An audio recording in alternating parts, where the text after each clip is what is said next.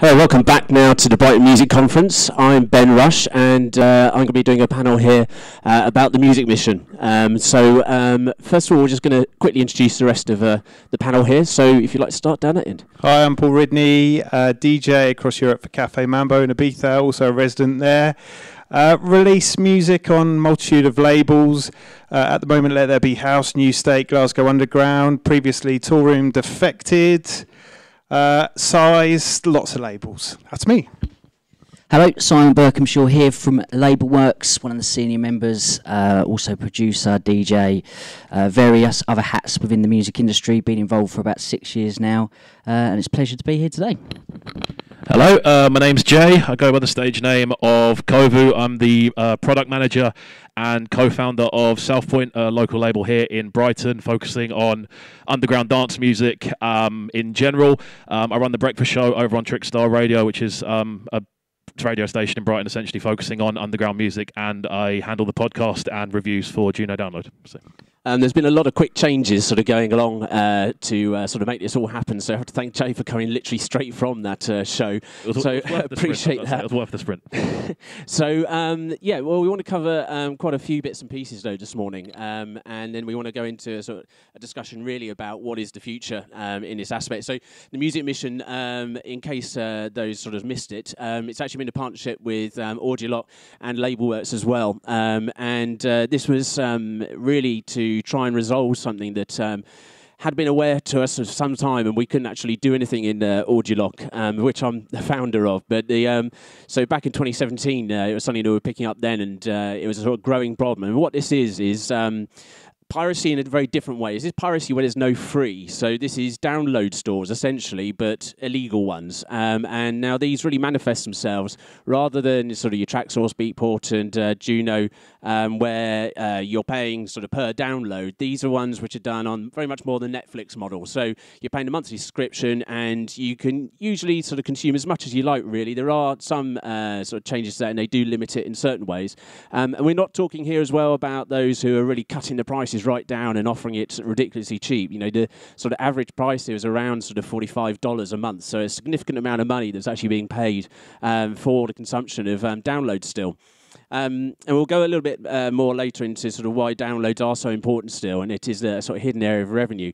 But what the Music Mission was set up to do was to try and tackle these. And so initially, we sort of looked into this, and we're talking here, when we talk about legitimate stores, very much about Traxsource, Beatport and Juno Download here being the sort of the largest sort of part of it. So we thought, yeah, legitimate stores, and we got these pirate stores there. But we wanted to try and quantify it and actually decide, you know, work out how big this was. So what we looked at doing was actually just to initially measure some traffic. And we do this using sort of industry-accepted tools like SimilarWeb and Alexa to try and get some kind of idea, an estimation of traffic.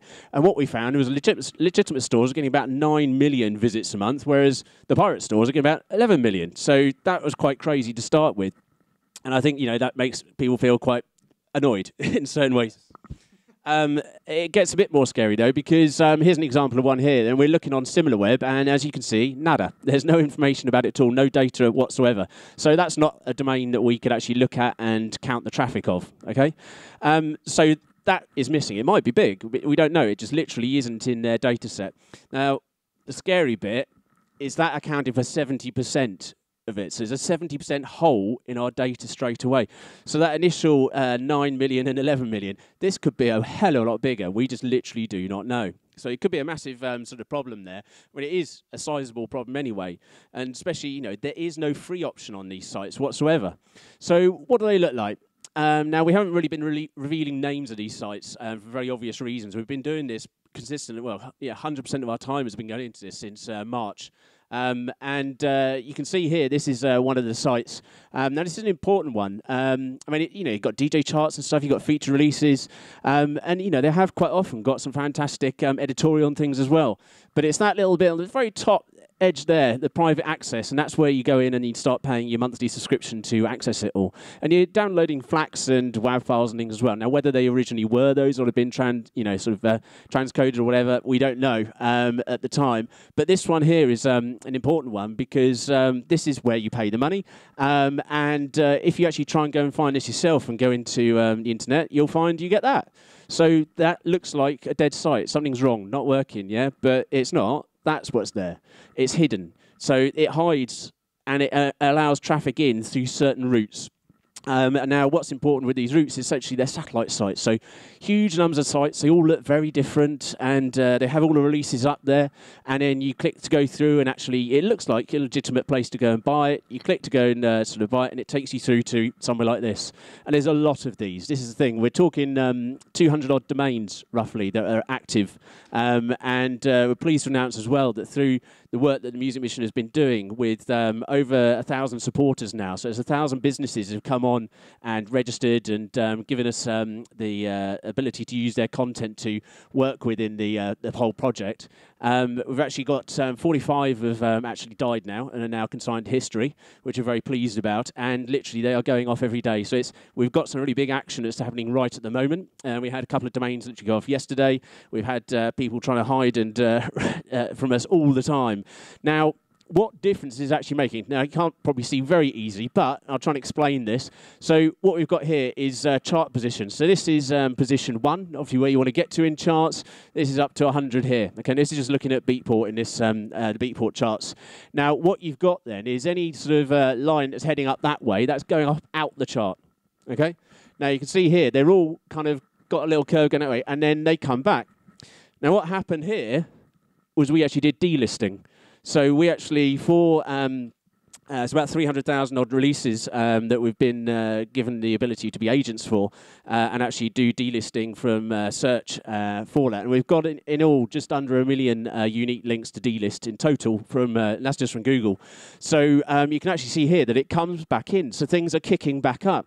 So now that's really interesting because if you consider these still, the trajectory going off here, the difference between there and where it's actually now got to, that's the difference, or certainly at least in part, that these pirate download stores were having. So they're still having a bigger effect than that, but you can see that it's an effect that's going on the whole time. It has been going on in some cases for nearly 10 years, these sites. You know, it's insane.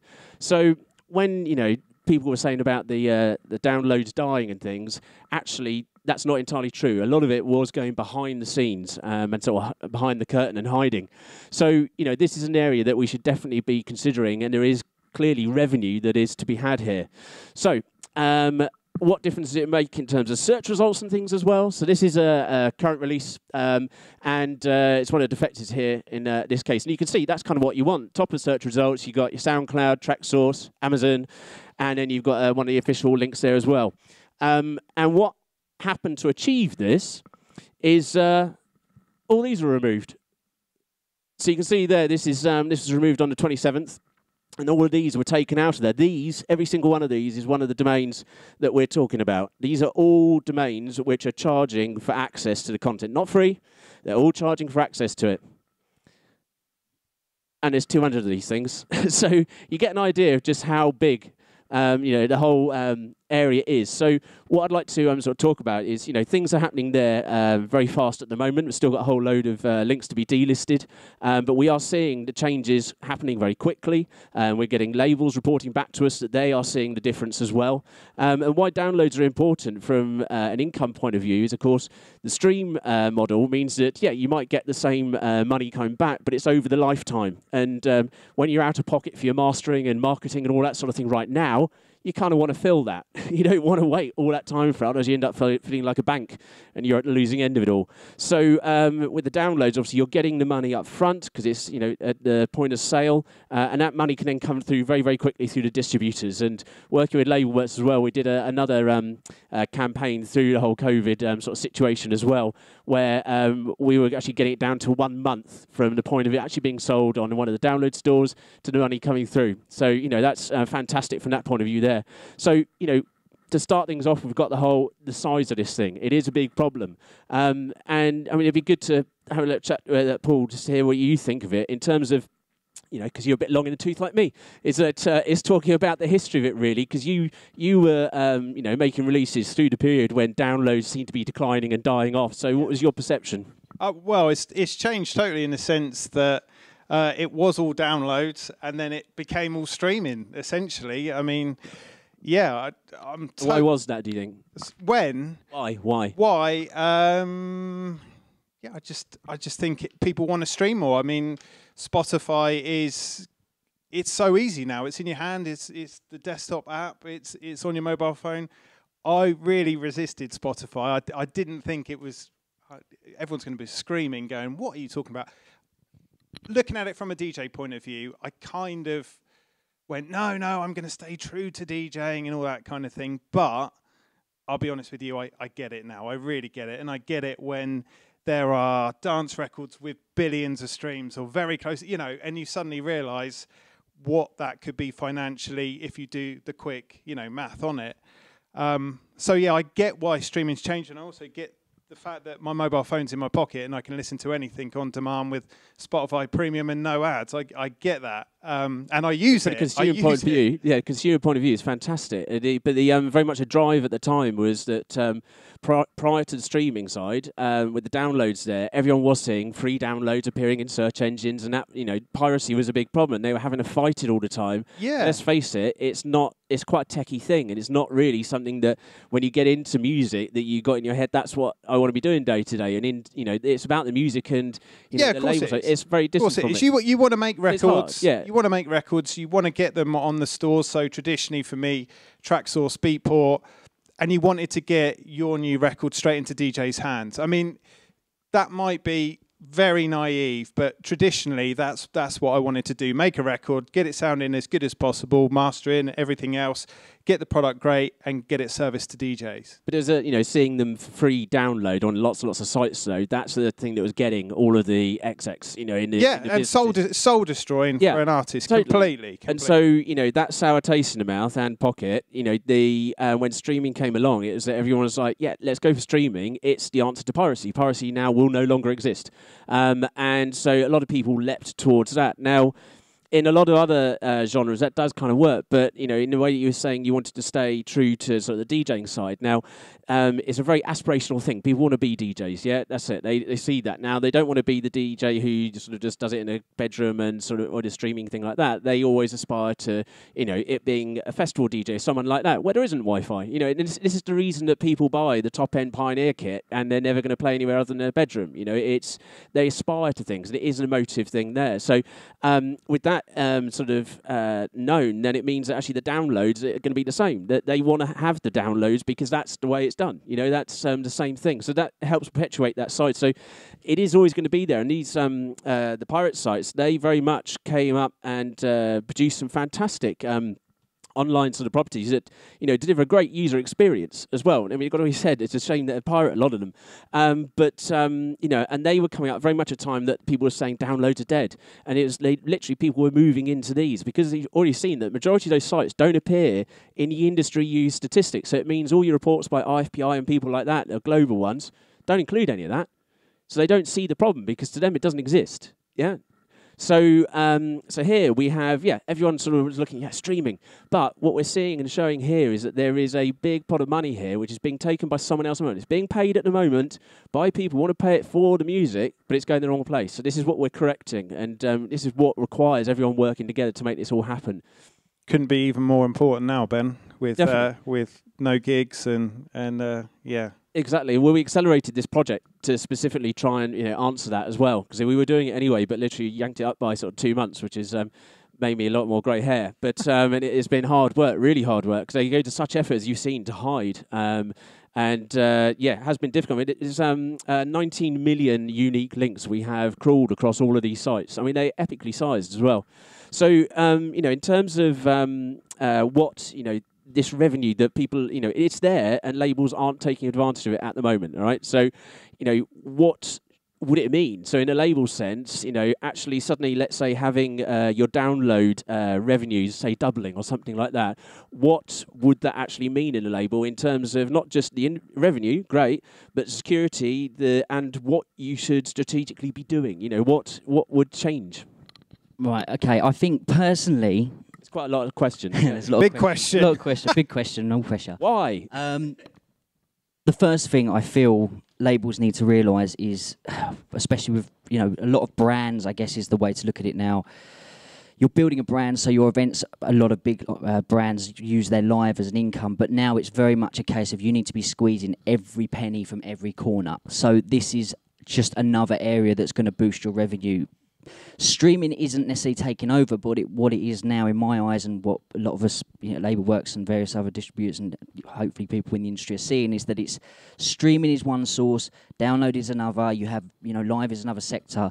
This is obviously a very important part of the the area where it can make, as you can see from the stats up on the screen, like it's some big chunk of money that you're missing. You would calculate with your publishing and all the other areas in your 360 business model if you're building your brand and business like that. So I think for labels to really realise that, a lot of people are shifting their attitude towards now streaming, and they're like, oh, this is where it needs to be out, I need to be in a playlist, I need to be this. But at the end of the day, like, the knock-on effect is you get in a chart, you shout about on your social media about you're in the charts, you shout about, hey, I've been featured here, this DJ's charted my music and so on, and then that is a knock-on effect. If you can't see you're getting results from the downloads, you don't know if people are buying your music. It's very hard to see real-time. You can't watch someone you can't really watch someone right at the moment listening to your music. I mean, Spotify do give you a lot of these analytics and so on, and as with the other stores, but there's nothing better than seeing your tracks in the charts. And I think if it's so decimate that you can't see these sales, then realistically, how are you to know? So as soon as you get this back, this percentage, you're going to see a big boost, which therefore gives you something to shout about. And again, it's a knock-on kind of effect. So I think that's quite an important thing to realise, where that kind of comes into the other bigger. Now, we've only, as a music mission, we can only work with content that we've been authorised to do so. So we've, we had these sort of 1,000-odd businesses, most of them are sort of label houses, have allowed us to then use the content, act as an agent to do delisting and therefore see effect of it. But of course, it's industry-wide. So there's plenty of things that you can be doing to actually make this happen yourselves. And it really is sort of, looking at search particularly, search is a huge place of discovery of music, and this is Google. You've got the various sort of YouTube ones at the top there. Otherwise, this is result one here. Now, this sort of page one of Google, just to give you a sort of indicator, is considered about sort of 3 to 5% of people go to page two. So if you're not on page one, then you've ruined it, really. You lose all that traffic. Now, there's so many of these stores that they were pretty much taking up the whole of page one. So that traffic that falls on these links was not going to Defected before, and it is now. So that has a knock-on as well, because it's then lifting things like your social media stats and all that sort of side as well, merch and anything else that you're pushing onto. Now, and I'm glad you mentioned brand, right? This is really important, brand stuff, because these sites as well, when people fall onto them, instead of being onto the ones that you control, it means you no longer control that brand. You no longer control music discovery or anything else, which is how you then actually generate more revenue from the same individuals who are, got an emotive connection with your brand. So, it is so important to, look after things like search and actually make sure it is showing the right things here. Now, it isn't easy understanding which sites are the good and bad ones. You'd be amazed when we do searches across social media just how many artists and labels are going, yeah, our release is out, you can get it on Tracksource, Beatport, Juno, and then Muzbeat, and then Soundio, and you're like, oh my God, there are two of those are pirate sites, and yeah, you pay for it, but you're also not getting anything out of it. So, you should not be promoting pirate site. But if they don't know, they're professionals here, and they've been doing it a long time. People are doing that? Yeah, a lot. A surprising number. Yeah. And these, we've been doing a huge amount of forensic work as well behind the scenes on these individual sites. And they work in networks. So, you have one core site that takes the money, like this one that we sort of looked at here. And then around it, you might have 20, 30 sites all feeding into it. So they have a large traffic and a large audience. So, they are problematic, but usually run by individuals or a very small number of individuals.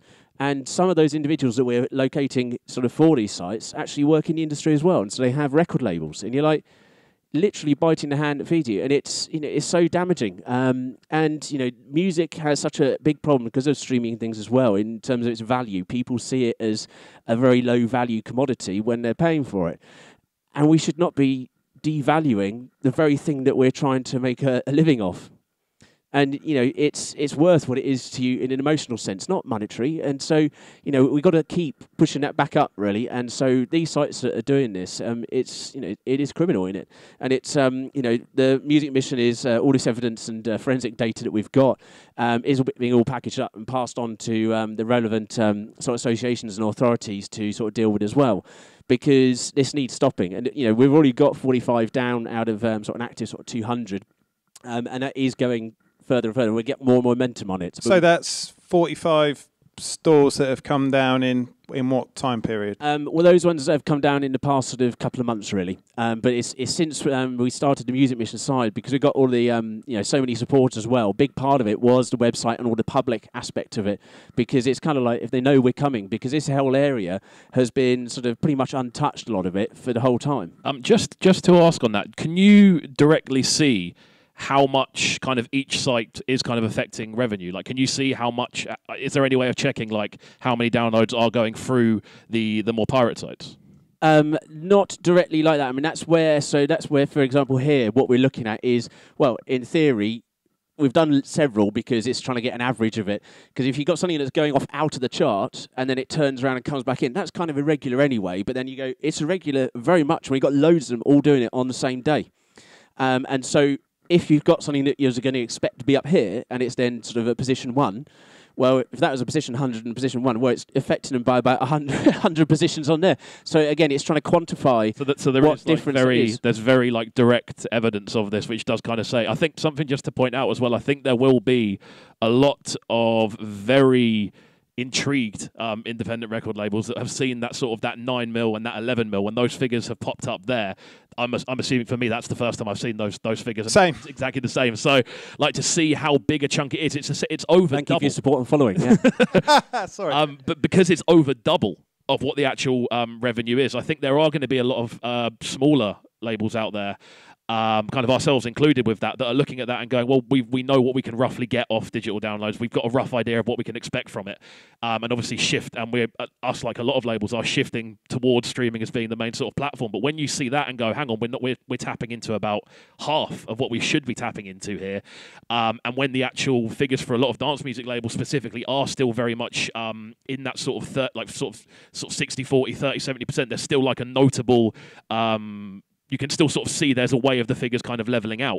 So if you then kind of go, actually double, we could be making double our revenue here, it actually kind of goes, they could be bang on 50-50 either way. So it's, as you said, it's interesting to kind of go, they are separate streams. They're not necessarily the be-all and end-all. One isn't the be-all and end-all, another isn't the be-all and end-all. So to kind of go, especially in the current times where we are going, we need to squeeze as much out of it as we possibly can. I think it's to see how much it is being affected, and as you said, like it's not as if the downloads aren't happening because people are paying for the sites. And I think a lot of people kind of have that assumption of people are going to free download sites and not paying anything, and that kind of makes. Then I can understand the mindset behind that. Like I don't want to pay for it. Yeah, it was.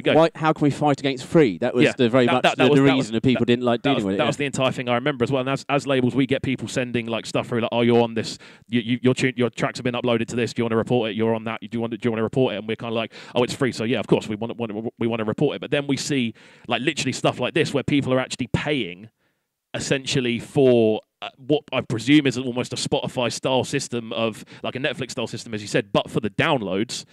It's kind of crazy that it's like, why wouldn't you just put that into the right place, you know? Yeah, I mean, essentially they're paying it here rather than putting it into Beatport, or somewhere like that. So it's capturing those revenues, and it's like, I mean, a lot. We did find when we did a lot of analysis of things like sentiment and things of people talking through sort of forums and things about this, and looking at the boards. The people are talking about where is DJ should be getting your music, and a lot of people are going to these sites and not even realising they're pirate. Because they do actually hide it quite well, a lot of them, and it's there's a significant traffic going through it, and they're very good at it. They have been doing it a long time. Some of these sites really have been going for 10 years. It's insane, and they've just been sitting there. But because of the complexity of dealing with them, and trust me, I really know about the complexity of it now. That's why it hasn't been tackled, and the dance music side doesn't always perhaps get the attention that it should in the industry, and partly it's because it is a little bit quirky in that. We have so many releases going through so fast. There's no other part of the industry which is like that. And that's unfortunately also why it's picked on by the pirates for a whole range of different things. I got a Can I jump in, sir? I've got a couple of questions. So, like, when the trend has changed that you've seen there, you've seen multiple tracks increase. Well, these are all different releases. Every single one of these releases is it's all the same dates and things. So Yeah. they're all changing, and these are all releases that are part of our sort of clients, well, no, not clients, the supporters' content. So these were ones that you can directly link to being on those other sites, essentially. Yeah, so these there, and we've cleaned them up. And then if we took a snapshot of ones that aren't in the, anything we've been doing the delisting or anything on, you don't get this. That's why I've shown, several on here. I mean, there's loads, so I've kind of cut it down to just a smaller number because you've got to try and look for, a sort of trend of it, because individual ones, every single track is different or every release. So, it isn't there. But if you actually look at it across, right, we took took this lot in a random, say, other sample, you'll see it doesn't exist in that. It only exists in this one. Yeah. So it's happening. Yeah. The other question I had really quickly is, what you're showing on screen is 44, 45 stores. See you later, right? Yeah, so those are domains as well. Domains, It gets kind of complicated because they're not individual sites, they're networks. Sometimes they are a whole site, sometimes it's... So you're going for 200 domains, is that what you're saying? That's right, yeah. And what time frame do you expect to get to 200?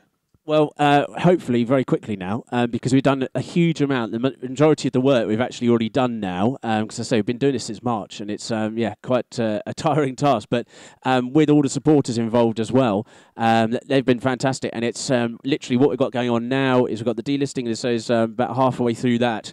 And so the next couple of days that will sort of complete, and so we'll get a really big effect from that.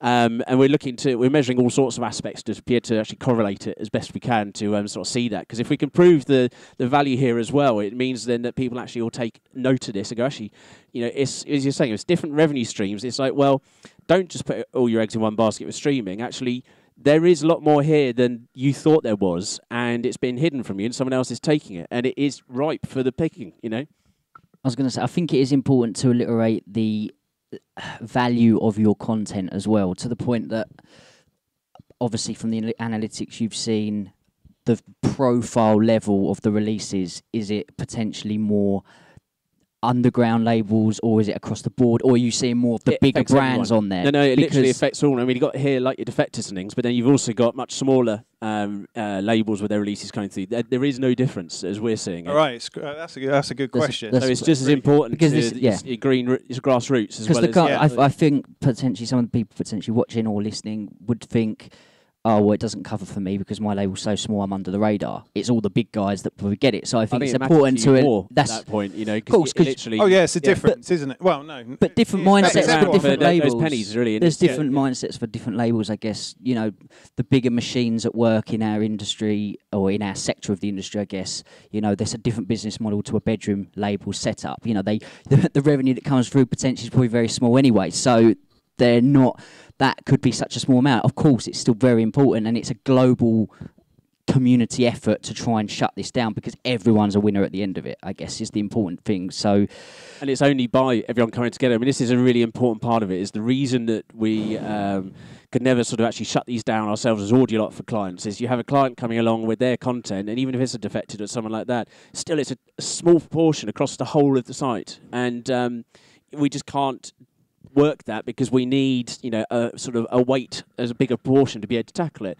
So to do that, we've got all these supporters all part of it. And right now, they're being sent communications to send out to hosts and payment gateways, but also any other services that are supporting these pirate stores. So it could be like, content, sort of customer relationship management database and things that you hook in, and all sorts of things. So they're sending notices out, and we're actually getting really fast movement on that. So literally, this is 6 months. By next week, I think we're going to see a huge movement, a number of sites going.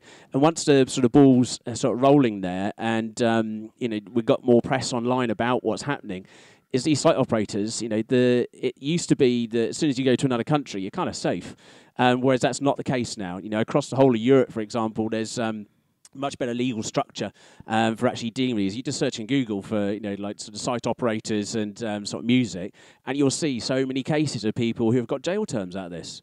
And it's like, well, do you want a jail term, or, is it really worth the risk? And so now the attention is on this, and people can see we're not going away. You know, there's all these supporters, they're pissed, you know, and rightly so about this. So, you know, if they're all actively behind it and we keep pushing that message out there that this isn't acceptable, we're not having it, then that comes back. You know, we actually bring that back to us and recover what is actually rightfully for the rights holders themselves. I think the exciting part of that as well, just from what's being said, is that it allows labels to invest more back into artists and do all the things. Especially at the moment. Yeah, exactly. That's my brain. Yeah. I'm just thinking in the situation we're in, it's a positive message because you think more artists, you know, more great creativity within the industry. We need that. We really, really need that. And it's almost like it's one that's kind of been there the entire time, but it's almost been a little bit forlorn, somewhat been a little bit forgotten about by the way things seem to shift. And it seems like everything is pushed towards essentially streaming or Spotify, and that seems to be what it is. But this has been there by the looks of things the whole time.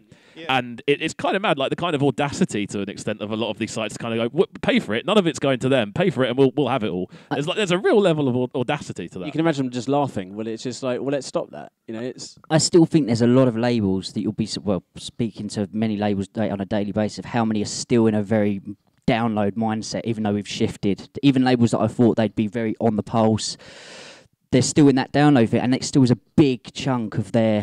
Why do you think revenue. that is, Si?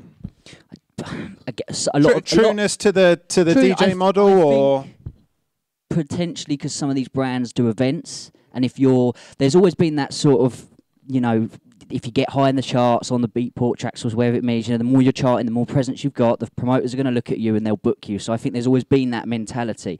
But I've spoke to various artists of a fairly, you know, established profiles, and they're like, oh, it's all about streaming. I think promoters are looking at us now. We need to be thinking about our thing. But that doesn't mean it's like, oh, drop that, go to this. It's just, it's another thing you've got to consider. You've got to have this strategy, this strategy, and this strategy, and they've all got to work together. And I think little things tweak, just tightening up screws in all the areas and making sure you're working as clever as you can. So we're saying getting a house in order, and it is about the efficiency of it, and that's why brand is so important as well. You know, it sounds like a very corporate thing, but literally it means that if you get brand right, and you actually are working it properly, every single minute you spend on the label or pushing anything goes that much further without you doing anything extra. Yeah. Literally out doing anything extra. So I kind of feel, I'm probably going to get shot down for this, but I do feel record labels are not a thing of the past, because it's not true, but the perception of a record label is not what it used to be, because it is about a brand. If you look at all of the big events and everything, they're brands, but they have got the record label. The record label was just a part of the big machine. And I think a lot of people need to shift their mindsets a little bit to think that you're building your brand, your identity, your colour scheme, your font type, like all of these things. It's kind of a corporate mentality, but you don't have to treat it as so serious. You can still have fun with it. You've got the way it's done in corporate. Like everybody, what do you stand for? That's basically what you're doing, and I think it's. But in brand, though, you have in the corporate world, you have a thing called brand personality. Not a lot of people sort of know this. Well, that's what people buy into, isn't it? That's what people see and trust and go back to every time. Even back in the day, buying vinyls, you went, you know, you see that logo on the middle of the vinyl, you go, I'm probably going to try it out. Like Ben with his Positiva T-shirt on, you know what I mean? You saw that in a record shop, boom, you're in, weren't you? Great tune. But yeah, I mean, what was I going to ask? How many labels at the moment are you representing with this? I can't remember off the top of my head. It's a large number. I think it's about 2 and something thousand. What I'm thinking is, are there people watching who run labels that think I'm not a part of this? Yeah, huge number of people. And so, you know, to them, the first thing you can do is go to the Music Mission website and just register on there, because then we send out communications of the next things that are going to be happening and the developments of it. And, you know, like we've done this, you know, we've got 1 million links just under that, you know, we're sending for D-list, and that's all entirely free or anything. This is it. We've literally been putting in to make this happen. Yeah, it's been hard work, but you know, we see that, you know, the responses we're getting from people are fantastic in terms of what's happening for them. And, you know, so many people coming with stories that they've tried to do things themselves and just been like, literally getting nowhere. But it takes getting it all together. I'm that dude. Well, you've got to think about it. So, I mean, in terms of like a web host who's, you know, leases a server to a pirate site, yeah? Now, they say, you know, say it's $200 a month or something, and they're making $40, $50 a margin on that.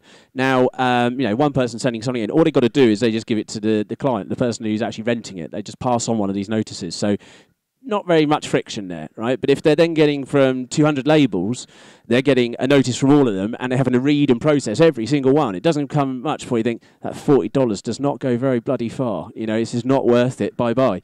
And that's the difference in making. Literally, that is what is happening right now. And it is having huge success, and we need more and more people to get in there to actually make it happen quicker, but also sort of term of scorching the earth, you know, properly, it ain't coming back. We're getting rid of this properly now, and that's gone. And, you know, literally, we will find these revenues. They are just getting mopped up and all coming back in stream now. And, you know, it's very hard over this whole period of sort of change to sort of measure things like the actual income, because it's always relative to other things. But, you know, there have been, when we've had big sort of bits going on publicly as well, and movements to it, it seems to have changed a bit of the attitude of actually, you know, we should be thinking about this and actually not going to these sites and actually do have a moment. I mean, on the Music Mission site, there's a sort of survey you can do on there where it's just a whole load of web shots of different sites, and it's like try and guess the actual legitimate and pirate ones. And on average, no one gets it right. So it's, no, by miss quite a lot, including myself. So it is hard, very hard. That's frightening, though, isn't it? That is because just being 100% honest, the one we looked at earlier, I've seen that pop up a fair few times. And obviously, when you sign up for a distribution network or something like that, from a record label perspective, they'll give you this big list of like all these different ones. And off the top of your head, realistically, you're not going to remember every single one. They change domains so fast, and that's the thing. You're not going to remember which ones. Just off the top of your head, we're talking here. You don't know when a new store will have opened. You don't know when certain ones may actually be, as you say, pirates from behind the scenes. One thing I was going to ask, just while I'm talking, is in regards to smaller labels getting involved. What is the kind of process behind that? Obviously, you said signing up, but is there like a lot of additional work from a sort of admin sort of side? Because as everyone knows at the moment, everyone's very stretched trying to do all this additional squeezing. So like from a smaller record label perspective, like how much would it take to kind of get involved with this and it be genuinely beneficial? Well, we made tools to try and make this really easy, so that basically, you just sign up, and one of the ones we did for the delisting, and all you had to do is tell us which labels are yours. Now, it sounds easier than it sometimes is. So we literally had a thing, we start just typing in the label, and it will go, yeah, here are the variations across all of the download stores of releases. You go, well, that's ours, done. Right, that's that. And so even for, you know, large house of brand kind of record labels, it was still easy for them to do that.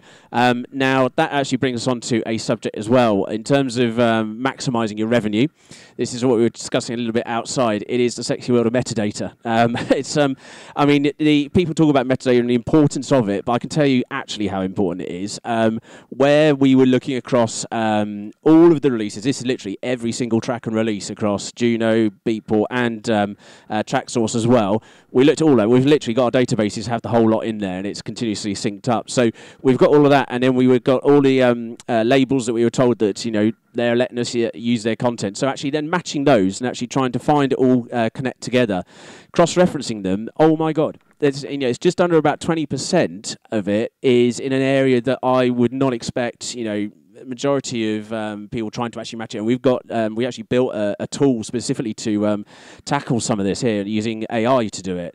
You know, we're a very tech sort of heavy kind of outfit. Now, why this is important, if there's any moment that someone has a bit of money and they need to pay it to you for that track or that release, okay, then they've got to match those together to make that actually happen. So matching it is a bit of a nightmare, it turns out. So say just under like 20% of it, we were going, that is a really grey lot that would be very tough for the majority of people to be dealing with. So you got like PRS and people like that who are assigning royalties. If that isn't easy, you ain't getting the money. You know, literally it's like that. Or Paul's getting the money, but it should have gone to you. But you've both got releases called stupidly the same kind of thing. Like, I don't know, various artists, Ibiza. You know, it's you'd be surprised how hard it is to match that when there's like 20 versions. When we were sat outside talking about it, you know, Ben kindly pointed to the fact that I've named records the same as other people have, which, you know, I guess in the world of metadata, as an artist, you go, oh, I'm going to call it this, you know. But from a metadata point of view, I guess, you know, if it's not absolutely bang on, there's a chance, I guess, stuff gets lost. You don't consider that as an artist whatsoever. There you're sitting sort of coming up with a name, and it's an art thing at the time, isn't it? You know, it's a motive, you're thinking about it, you're in. Well, it's going off to a label, and they're saying, what are you going to call it? And you think, quick, something. Ibiza something. Oh, no. So it is really important, and there is, just to reiterate, there is no ID sort of basis for, you know, identifying music at all. You've got ISRC, right? Actually, that's useless for a lot of this. Cat IDs, no, that's useless. Why is ISRC useless? There are issues with it clashing as well, because it's all meant to be totally unique, and it's done on the track basis rather than the product, which is your release as well. So it depends what you're trying to match, and it so also the individual track itself rather than the release it's a part of. Yeah, and when you're, say, trying to match things up, you generally don't have the ISRC code given to you as part of it all as well. Yeah, I mean, if you consider where we were trying to match together sort of uses in terms of download stores and things like that, so you just don't have this information there. So it's quite often you won't get it. What you do have is the artist and the title, okay? And so really, you do need to try and make that so that it is actually identifiable, you know, so actually keeping it sort of unique to a certain point. Hey, make it actually UID. Yeah, so try and actually do things so that you do have something. I mean, yeah, some bits we found, like, you know, an ampersand was an artist, and you're just like, oh my God. So, you know, it's just not going to work. And if you get clashes in some way that some people do matching is they will actually drop those clashes out in total. So, you know, there's a whole batch there now that are just no, and so it's left there. Just to say on that as well, again, from a kind of label perspective, talking as in like trying to help the artists that you work with as well, that even folds back into branding, that level of having uniqueness, Correct, people being able to find you. You spoke earlier on there about having like the search results come up and your socials being near the top. For instance, say you're called, I'm trying to think of someone that I don't know with a name, but say you're called Freeze or something like that. There's going to be hundreds of artists called Freeze or very close representations of. People aren't going to find you on Google results. People are they're going to struggle going through Spotify profiles, searching your name, and there's like 30 of them. So especially if you've got a variated letter, like a different character language or something. Or if you spelled the artist's name differently. I mean, sounds silly. People do change the way that. I've had so many cases where Google goes, "Did you mean this?" Oh, probably, yeah. But this is the thing. I think that's something that's not even necessarily just close to the naming of tunes. I think that's down to naming of artists and the way you present yourself as a whole. Obviously, as you said, we were talking about branding and how important that is and how much people buy into that. That's not just from a label perspective. That's from an artist perspective as well. People buy into the uniqueness of something. They associate themselves. They go, I want to be a part of this, what you're doing. And the easiest way to do that is to stand out, even if it's down to just changing something about your artist name and it being something that you being the top result, essentially. Yeah, I mean, you might think, yeah, I like that from an art perspective, it's cool, I'll go with that. But also do think, what is it for? And it is for people to find you. I did a conference up in London, and there's a girl in the audience who she was asking, they're all asking sort of questions, and she said that, you know, she's finding it, people literally finding her, it's a nightmare. And so I asked a few bits, and anyway, her artist name, she'd done it's just 2 characters. And I said, well, you know, there's a whole load of reasons, but just to give you one of the sort of an example is like databases, all right? Now, databases are search engines. That's what they are for matching and things like that. Databases, when they're doing like a search engine kind of matching, they have a 2-character minimum. So if you're 2 or less, it's actually not going to return things, literally, because it will be returning everything. So you're stuffed. So make it bigger than 2 characters, please. You know, it's because you're literally saving yourself. Makes it depressing though as an artist, isn't it?